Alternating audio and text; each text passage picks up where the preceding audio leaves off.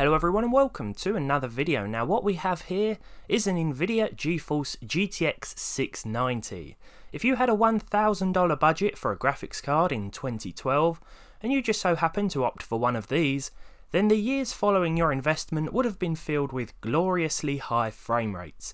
It was a card for show-offs, a card for those longing for top quality graphical settings, but also a card that aged a lot quicker than some of the other high-end offerings at the time. See, the 690 is a dual GPU card. Under this traditional yet aesthetically pleasing stock shroud lies two GK104 chips with 3072 cumulative CUDA cores. Installing this in your PC is like installing two GTX 680s without the need for an external SLI bridge. But the problem is that nowadays building a system with multiple GPUs isn't as popular as it once was. Not to mention, a lot of new games don't even support it. That may be why it's a dying practice. This means that cards like the 690, which is clearly geared to such a market, seems rather irrelevant in 2019. The thing is, this card can now be found on average for $80 or pounds here in the UK, which means it's lost about $131 a year in value since launching. I paid exactly £80 at CEX, which was honestly a no-brainer for me. I've briefly owned one before, but this time it was for keeps, as part of my collection. Let's talk more about the specs. At $999, it was once the most expensive consumer card ever, and because it required two GTX 680 GPUs to build, which on their own were selling like hotcakes, the 690 was scarcely available. Speed-wise, we have a 915 MHz core clock, 1502 MHz memory clock, and a 1020 MHz boost clock, as well as 2 GB of VRAM per GPU. It's big, it's power hungry, but it's fairly cool and relatively quiet. So what can it do as far as modern games are concerned? Well, let's jump into some AAA titles with hopes to answer that very question. Firstly, we have Assassin's Creed Odyssey, which, like a lot of new titles, doesn't support SLI by default. Sometimes it can be forced through NVIDIA Inspector, and I tried exactly that. While we were getting a reading from both GPUs in MSI Afterburner, it's clear that this was merely a farce.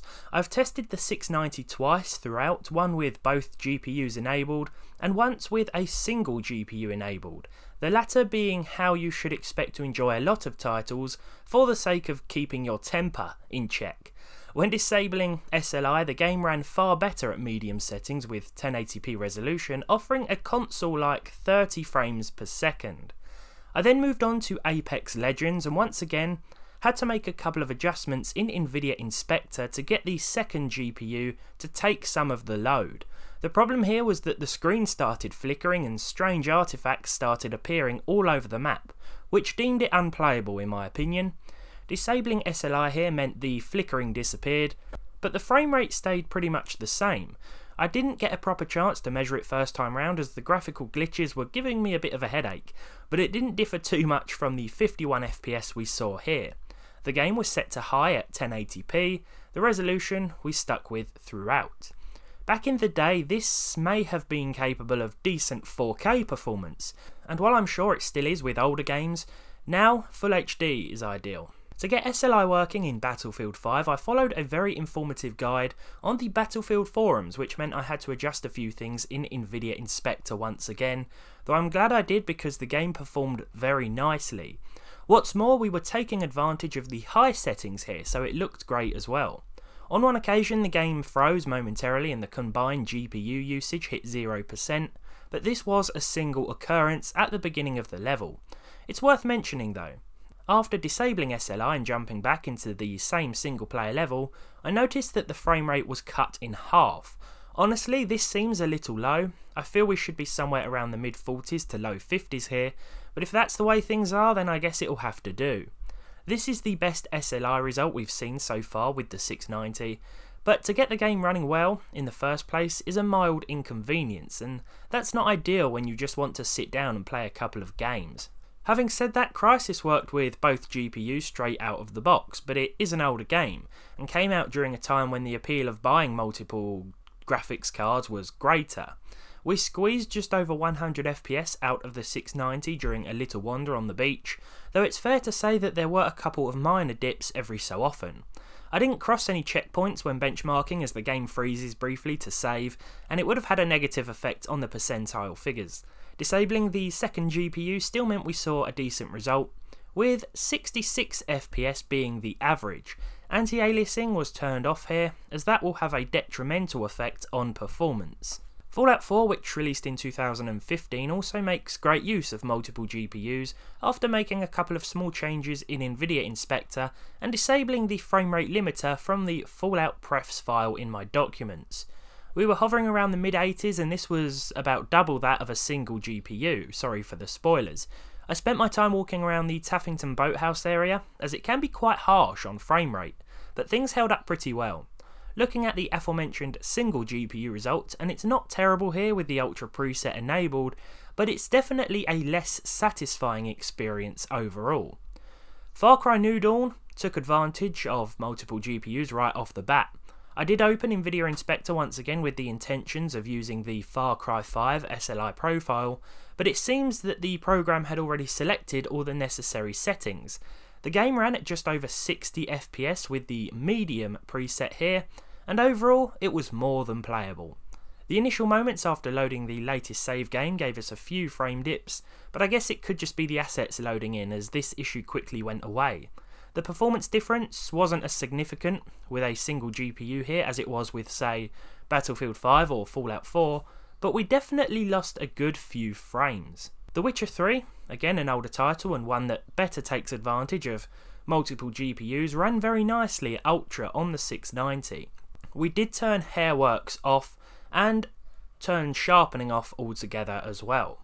No adjustments were necessary outside of the game, it just worked perfectly straight away. I took a brief walk around this settlement just outside of Novigrad, and not only did it look fantastic as The Witcher has always done, but we were maintaining a solid 60 average here as well. No corners were cut in the creation of this game, and that can be said for the excellent multi-GPU support too. On a single GPU the game ran at closer to 30 FPS, which wasn't too bad really, especially if you lock the frame rate and turn on VSync, but taking full advantage of the 690's power here is definitely the way to go. As a further example that also portrays how well SLI worked in older titles, I also tested the classic that is Far Cry 3. You can see here that with the Ultra preset selected, SSAO enabled and nothing else changed, that the card had no trouble managing to achieve an average of 141 frames per second. The game looks excellent and performance was flawless. I love spending hours just running around or driving about the island as I did years ago, though I never saw performance like this on my AMD A4 APU, put it that way. With a single GPU enabled, we were seeing half the frames. This is a great example of how multi-GPU support should work, and a great example of how it once worked. Probably the best we've seen today. As I may have mentioned, it is older games that really benefit, as they released at a time when there was a stronger emphasis not only on SLI, but on AMD's Crossfire as well, and developers were just more inclined to include support for such technologies. Now just for a laugh, I tested GTA San Andreas, which wasn't really benefiting from the second card, but ran at over 100 frames per second anyway. I'm not really sure why I included it, but I've always said that it's surprising how demanding this game can be on some hardware when you turn all the settings including anti-aliasing right up.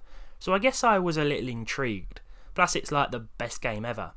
I don't think a dual GPU card like the 690 is worth it anymore though.